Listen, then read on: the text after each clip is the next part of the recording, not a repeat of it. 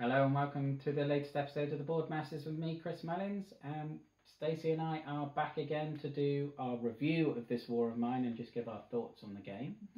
As ever, the review structure will follow, well, the structure that I've established in the previous reviews, so the five categories, of art style and theme, component quality, accessibility, replayability, and gameplay.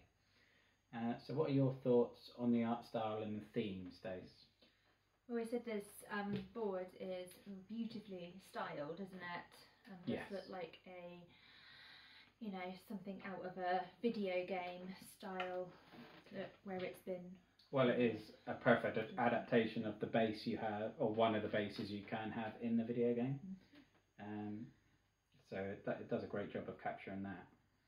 And obviously the fact that it's double-sided, so we get double the art style for the cost of the game. And we've got a smaller building. This is the advanced side of the board, so it's a bit harder. You have less choice of what you want to do, I think. But it really captures the video game art style, which I mentioned, really, really well. And I think the sort of dark, almost feeling about it really captures the theme as well. It really matches the tone of the game. It's just the colour choice even, isn't it? The palette, that's what the word I was trying to think of, the colour palette. Yeah. They've chosen for everything. Yeah, it is dark. It's hard to see sometimes.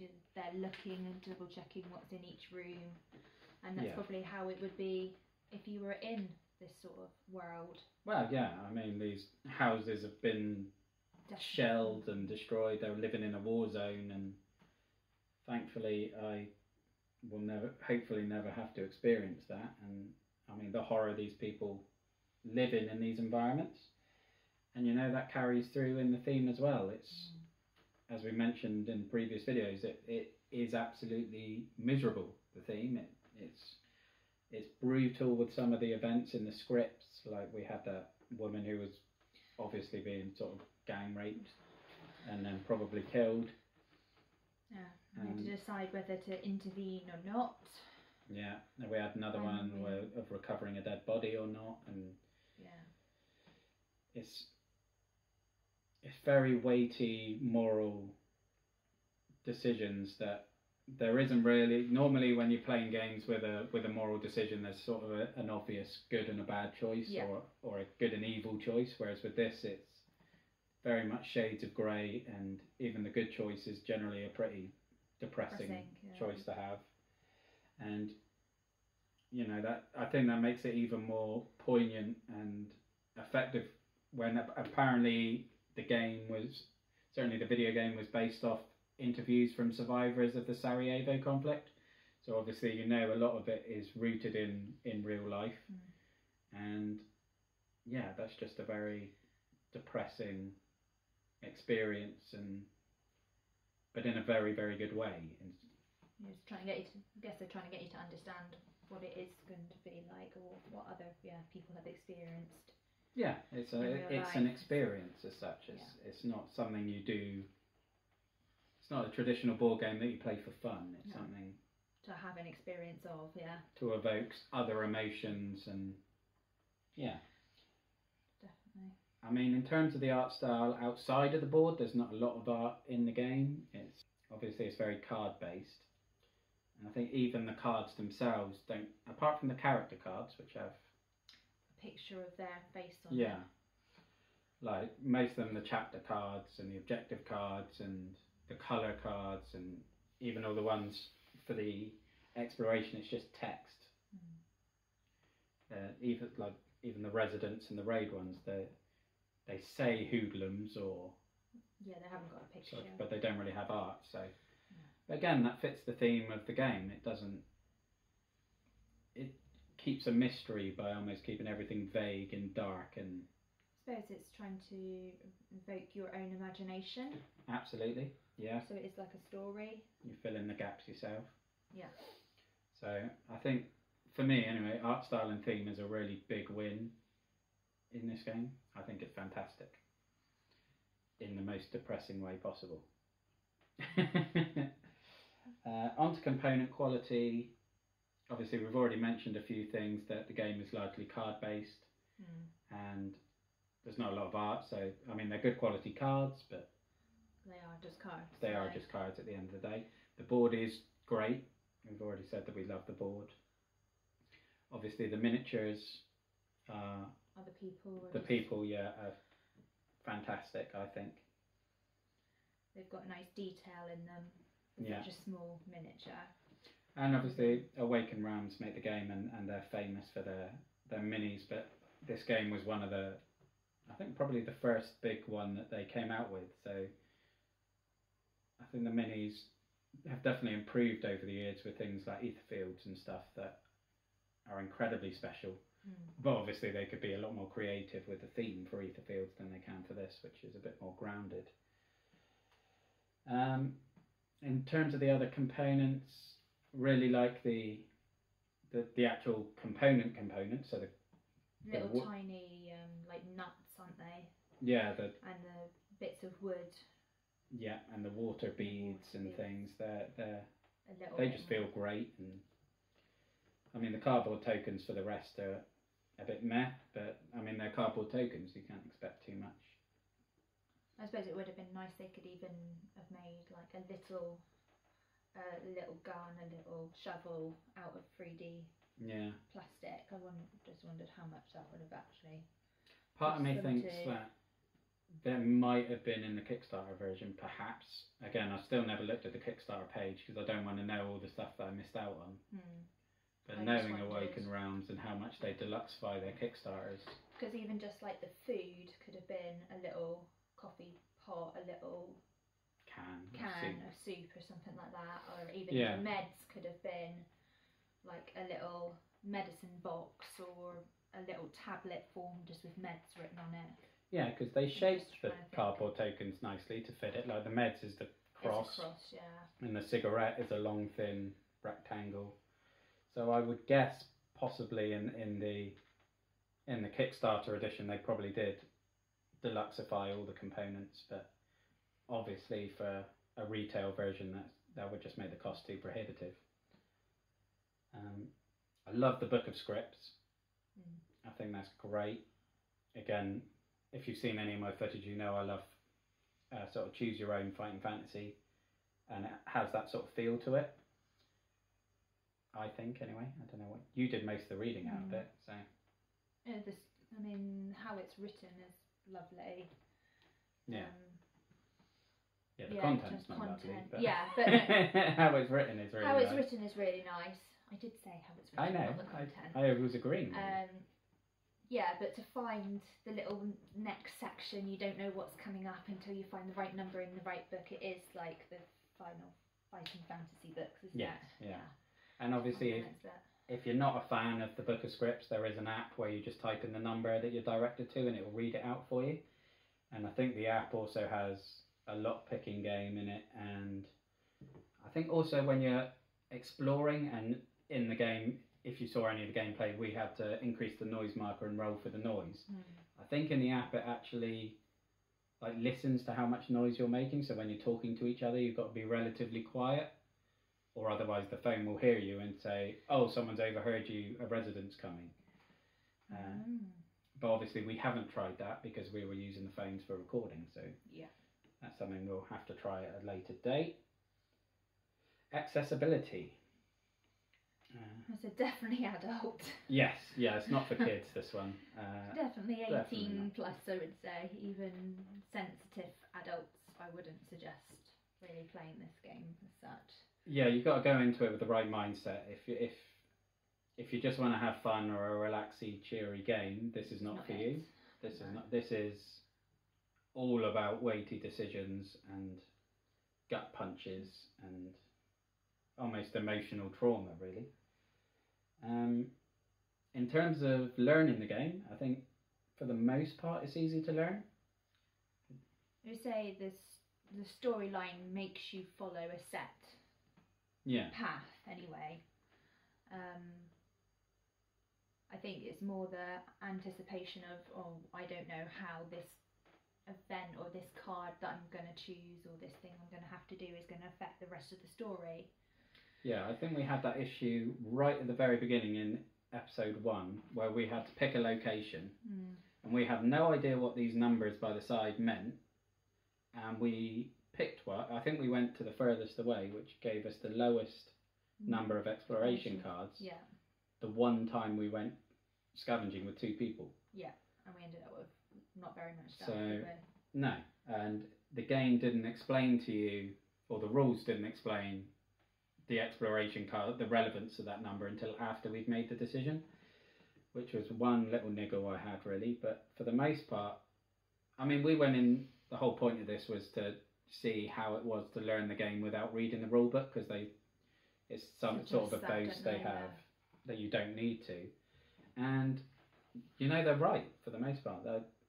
Normally, I would have read a rule book 2 or 3 times and watched a watch it played video before we get anything to the table.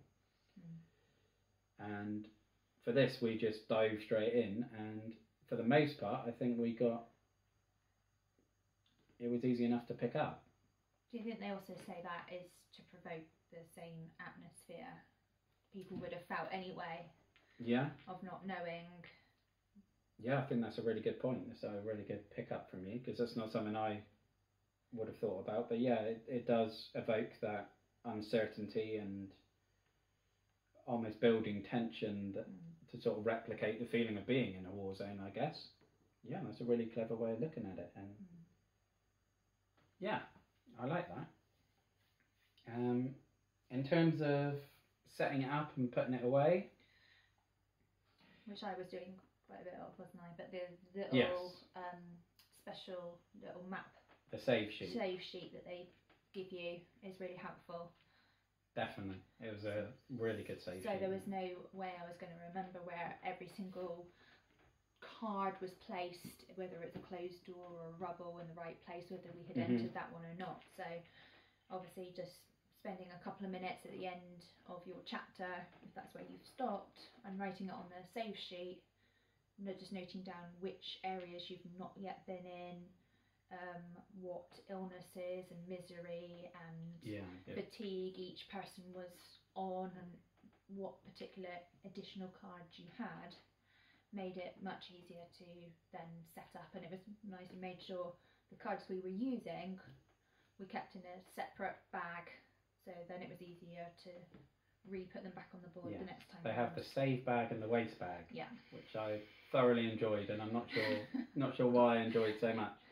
But even just in terms of the standard setup and teardown time, it's 5-10 minutes, maybe at most.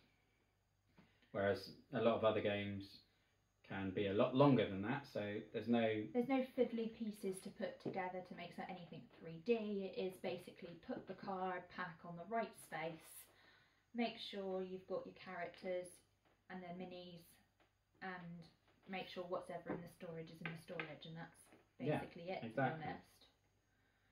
And I mean, conversely to that, the price point is probably a hurdle, because I think it is a relative. What did you spend? Well, we got it with the expansions, and with the expansions it was about 130. I think it was about 70 or 80 to get just the base game. But you had difficulty. We had to. That was. I mean, this copy I think we bought from Holland. I think it was from a shop in Holland online, because that is just completely sold out in the UK, other than extortionate prices on eBay perhaps. So getting hold of it is a big issue, and that's probably the biggest hurdle for the accessibility, is just getting a copy of the game, I think. And particularly now with obviously any customs charges, if anybody's trying to get this game from abroad. Yeah, that's the VAT for UK backers, you're going to be paying an extra fee, which is not fun. It certainly added to my costs in the last few months. Definitely. But on to replayability. And there is absolutely loads. It's almost endless, I think. Well, as you said, we only played with 3 characters. There's 12 characters in total. Obviously, depending on how many people you play with, you have more characters. I think you always start with 3, but you can have a 4th character join. Have one join, they visit you. base, I don't think we lasted long enough for that to happen. But yeah, every decision is going to give a different gameplay. Yeah. Yeah, even just exploring the house is going to be different, and obviously, as we've seen with the board, there's 2 different modes for that. We have this sort of advanced house and the one we played, which was the basic one. There's 3 different setup scenarios in the box. Yes. You've got your expansions to go with this as well. Well, they're upstairs, yeah. I mean, that's a huge amount of extra content up there. But even just with the base game, the replayability is so high, I think. And yeah, I don't think you'll ever be in a position where 2 games are the same, because you're always going to be making different decisions, and you're always going to have different objectives and different events, and you know the roll of the dice to determine the outcome of events is going to be different. The locations you have is going to be different, and that's going to impact the numbers on the scripts and the colours. So it is a huge amount of replayability. There's so much variables. Yeah. So you're just going to end up with a completely different game every single time. Yeah, so a big win on replayability. Although it does have a high price point, you're getting a lot of game for that, I think. And so finally onto the gameplay. And you sort of covered some of this already in terms of it isn't for everyone. No. As I was saying to you earlier, you couldn't see your mother playing this because... No, she would find it too depressing and just not want to carry on, I think. Yeah. She wouldn't want to make the decisions, even though it is just a game, but the moral decisions that you have to make really weigh on your conscience. To make a good choice, make the better decision, will put your characters sometimes in a lot of danger. And if you're, say, that time we were just out by Amelia out by herself, how could she help a girl who's surrounded by 3 guys? Yeah, because instinctually you want to help. But and there was no way she would have got herself potentially wounded or killed. And raped as well. I mean, it's haunting. It really is utterly depressing. But in the same way that watching a haunting documentary or reading a depressing book, like a true story, like I guess The Child Called It is probably the famous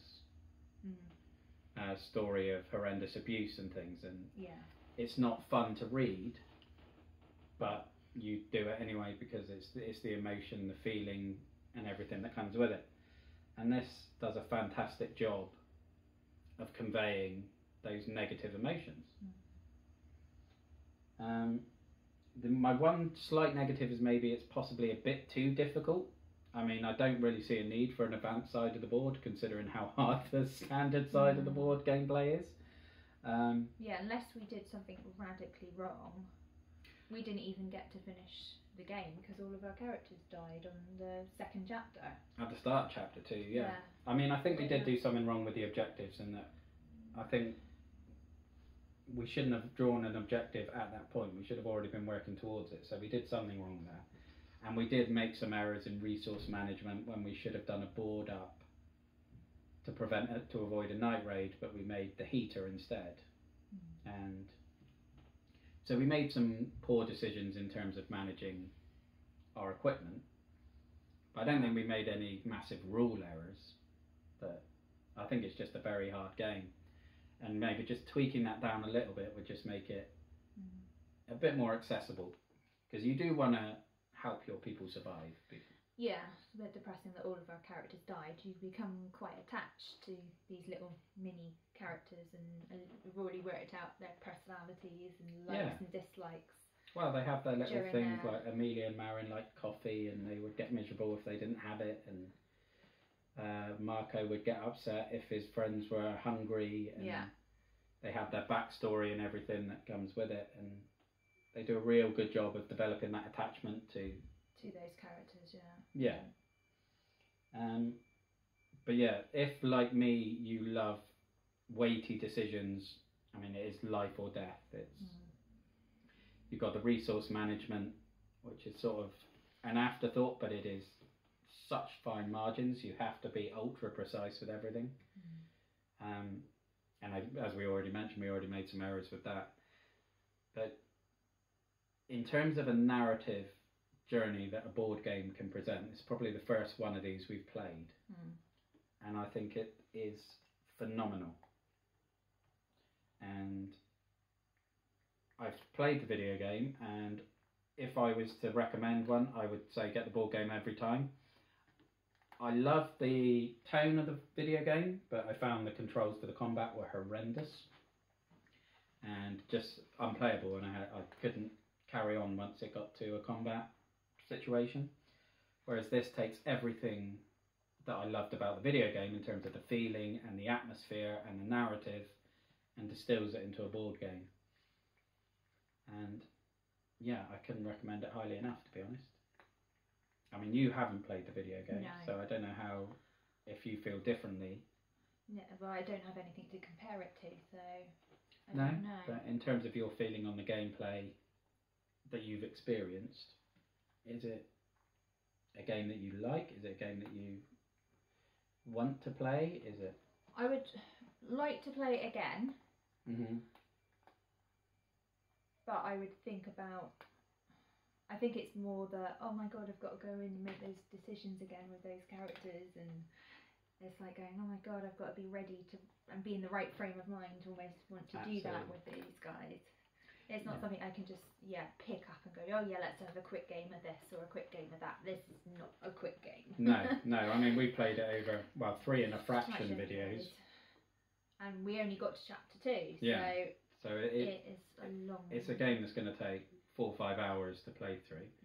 And although the player count does say 1 to 6, I think the higher your player count is, the worse that's going to get, because you're going to be arguing about what decisions to make for what people. I mean, I know they say whoever's holding the journal has the final decision, but I don't see any value in adding more people. If anything, I would say this game is probably going to be best as a solo game. Certainly no more than 2. I mean, you could stretch it to 3 and say, okay, one person has one character.